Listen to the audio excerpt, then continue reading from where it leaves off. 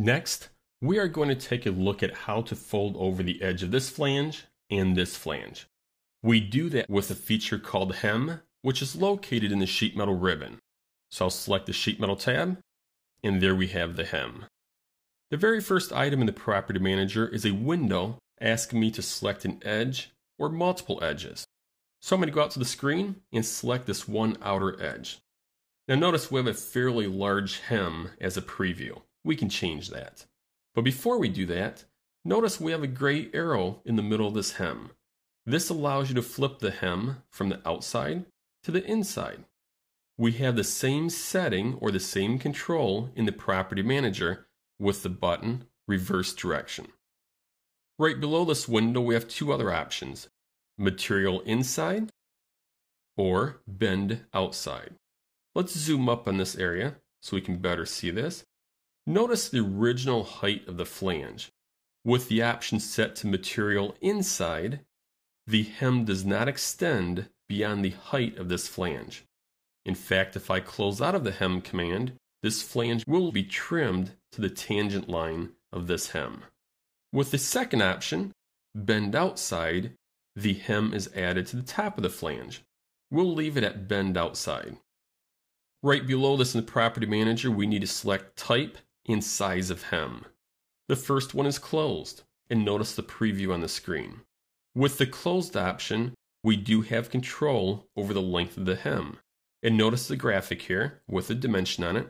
This length is from the outer tangent point to the end of the hem. I can key in a specific number or use the arrows. The next type is Open. With this type, we control the length and gap distance. And also notice this gap distance is an inside distance. The third type is Teardrop. With Teardrop, we have control over the angle and the inside radius. And notice with the Teardrop, the hem wraps around and it makes contact with the flange. The last type is Rolled. With the Rolled type, we also have control over angle and radius. We're going to set our sheet metal part to Teardrop with an angle of 200 degrees and a radius of 0.5 millimeters. Right below this in the Property Manager, we can change the bend allowance and relief type from the default settings found in the gauge table. We're going to leave it with those settings. We're not going to make any changes here. Now, as I said earlier, we could have selected multiple edges. So I'm going to go back and select inside of this window and select this outer edge. And this hem will take on the same settings as the first hem based on these settings here. I'm going to select Edit Hem Width. This says the sketch is valid. It also allows me to change the length of the hem.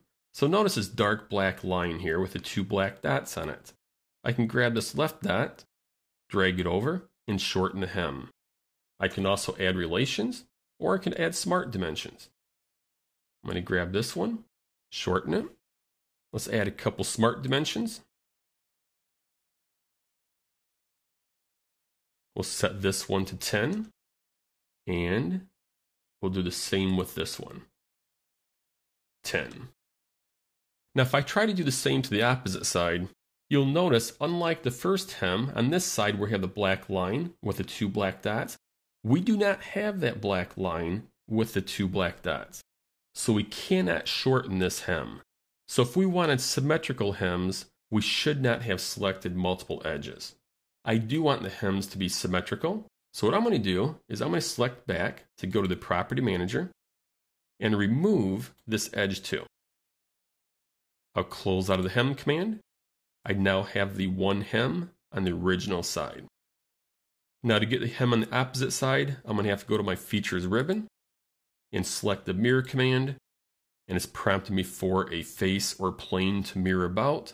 I am going to attempt to use my primary planes, and it looks like I can use the right plane, and the Features to mirror is Hem 1.